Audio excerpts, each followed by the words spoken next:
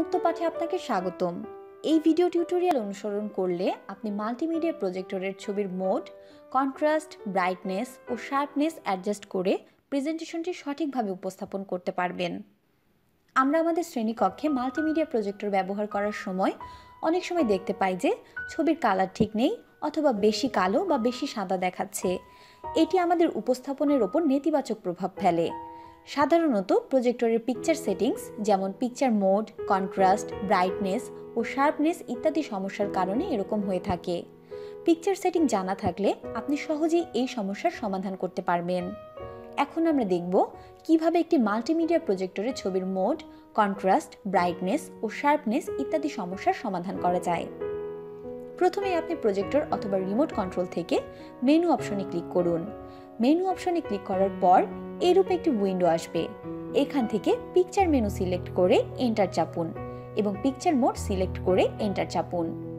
এবার এই উইন্ডোটি আসবে। পিকচার মোড পরিবর্তনের জন্য বাম বা ডান পাশের অ্যারো কি ব্যবহার করুন। খেয়াল করুন পিকচার মোড পরিবর্তন হওয়ার সাথে সাথে ছবিরও কিছু পরিবর্তন হচ্ছে। এখান থেকে আপনার পছন্দের পিকচার মোড সিলেক্ট করে এন্টার চাপুন। এরপরে পূর্বের উইন্ডোতে ফেরত আসবে। এখান থেকে আপনি চাইলে নিচের অ্যারো কি ব্যবহার করে কন্ট্রাস্ট মেনুতে এসে ছবির কন্ট্রাস্ট অ্যাডজাস্ট করতে পারেন।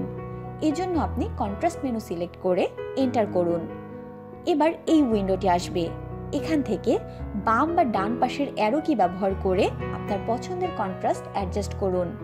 কন্ট্রাস্ট বাড়ালে বা কমালে কি ধরনের পরিবর্তন হয় তা আপনি দেখতে পাচ্ছেন। কন্ট্রাস্ট অ্যাডজাস্ট হয়ে গেলে এন্টার চাপুন। এবার আগের নিয়মে নিচের অ্যারো কি ব্যবহার করে ব্রাইটনেস মেনুতে এসে ছবির ব্রাইটনেস অর্থাৎ ছবির উজ্জ্বলতা আপনার পছন্দ মতো বা প্রয়োজন মতো বাড়াতে বা কমাতে পারেন। ব্রাইটনেস বাড়ালে বা কমালে কি ধরনের পরিবর্তন হয় তা আপনি স্ক্রিনেই দেখতে পাচ্ছেন। ব্রাইটনেস অ্যাডজাস্ট হয়ে গেলে এন্টার চাপুন।